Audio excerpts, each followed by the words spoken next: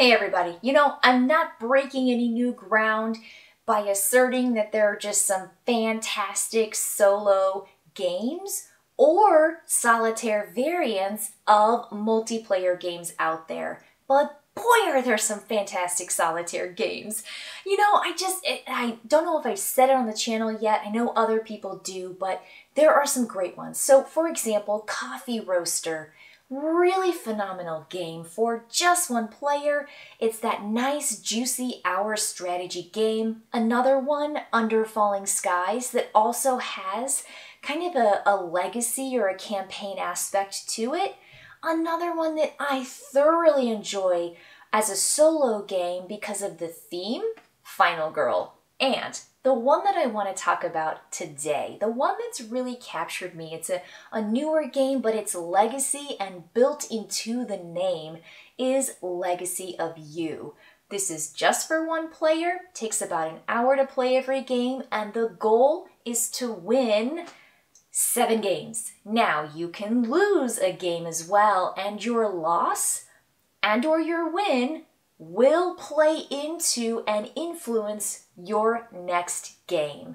So when you start this game, you are going to learn the basics of what that game does by adding story cards into your decks according to what the book tells you to do, which there's a really lovely storybook that you should not open unless it tells you to.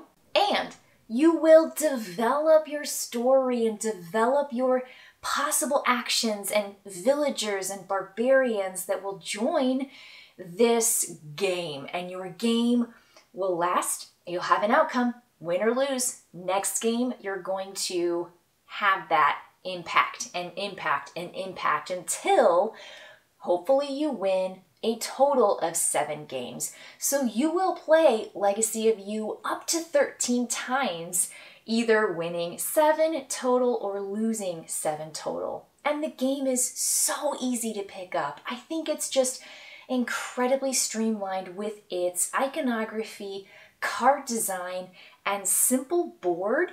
And then the box insert is clear with everything written underneath it. So it's super easy to know. This is where these cards go. This is where these cards go. This is where these bits go. And you have everything, and you don't even have to take it out of the box. You simply lay out the player board, which shows this impending flood, and you have cards on the top that are part of the villagers and part of the barbarians, and then you've got your kind of play area at the bottom, which has your draw pile, your discard pile, and then whatever you play with, like all your bits, and if you have resources and things. That's it. There's a lovely storybook that you just keep to the side until it tells you to look at it because it's got that little turtle, the gold turtle with a number in it. And the round structure is so simple. It's a puzzle. It reminds me of Hadrian's Wall. Now, why did I not mention Hadrian's Wall in the beginning when I mentioned all these solo games? Well, while it is easily played solo and it is a full-on solitaire game side by side with other players, it also can be played with more people.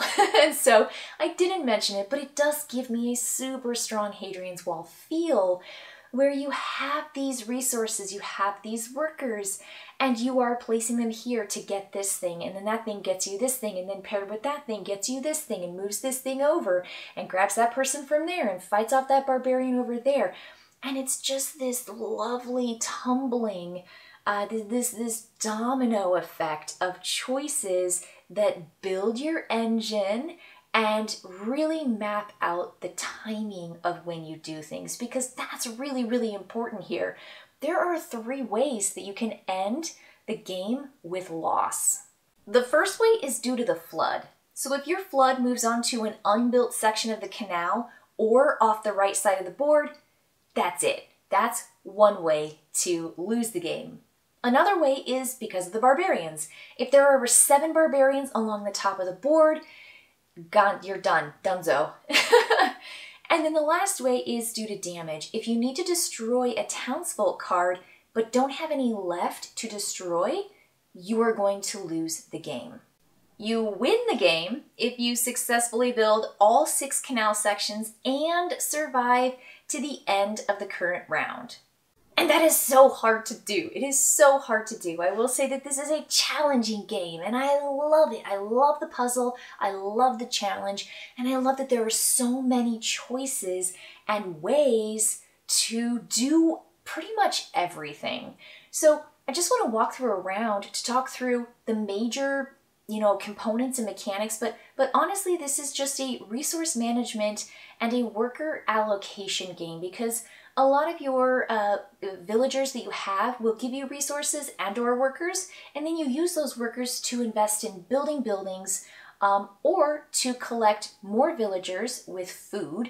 And you also need to fight off the barbarians and build the canal. So there are so many things up in the air. You're juggling so many balls in this, and you have to keep everything in the air just as long, the perfect amount of time, because if you catch something too soon, I'm going to just stick with this metaphor, it may not be the right time for you to throw it back up again, so to speak. So the first phase is harvest, and harvest just means get all your stuff. And the more you build buildings and reveal things that give you harvest bonuses, that's great. And you can also tuck villagers under spaces at the bottom of your board to gain more harvest boon or abilities or people and resources and workers and stuff. So harvest just gets you things, and that's really generating all of your resources every single round, and getting the most during harvest is optimal. The next stage is kind of like the whole game, really. It's like the biggest part of the round is taking actions. And taking actions allows you to do actions in whatever order you want. You can activate anything and do anything and play villagers for stuff and build the canal or fight a barbarian or grab a villager and add them to your community, your built deck. Because the cards that are yours or available to you are at the bottom of the board. The ones at the top of the board are potential. They are not part of your deck, and your deck is important because if you can't, as it says, destroy one of those townsfolk card when it asks you to, that's one of the ways you lose, is by not having enough townsfolk in your deck. And so you just want to beef that deck up so much.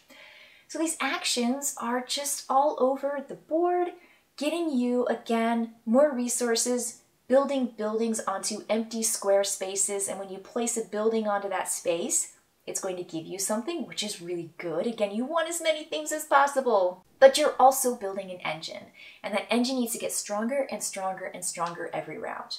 If you made progress on the canal, you will have taken the little boat, the barge, and put it onto the back side of the rule sheet, which gives you the process or the progress of the round.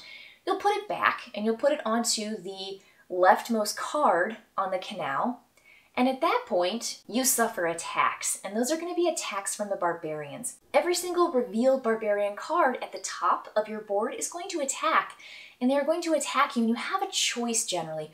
Do you lose a townfolk? Did they attack one of your townfolk cards and essentially send them up to the forever discard pile? Or are you going to pay what's on the other side of the slash to push back that attack? Which might be a fighter, which is a worker. It might be a resource or a couple of resources, but it's your choice, and that's part of your actions, is to save any resources necessary to fight off the barbarians so that you're not losing your townsfolk cards.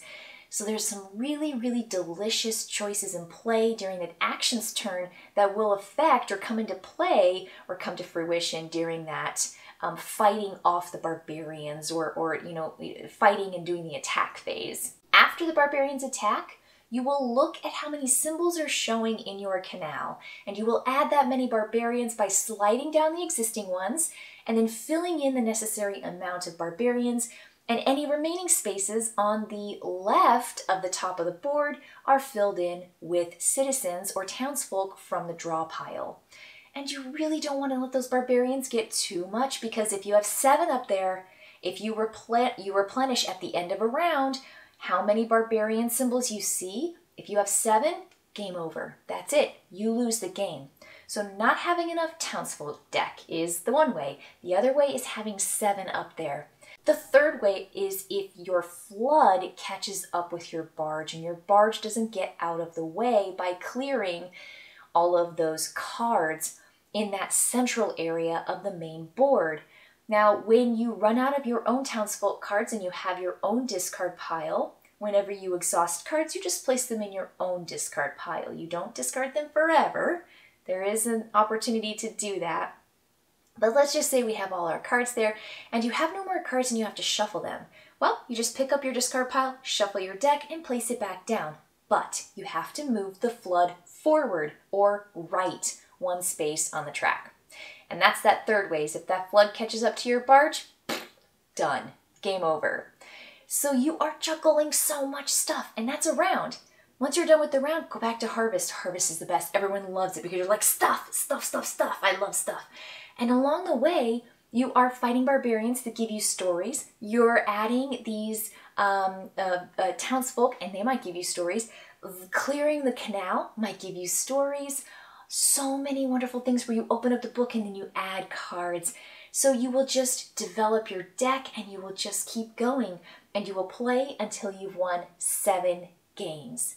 This legacy is replayable. It doesn't damage your box. It doesn't damage any of the components.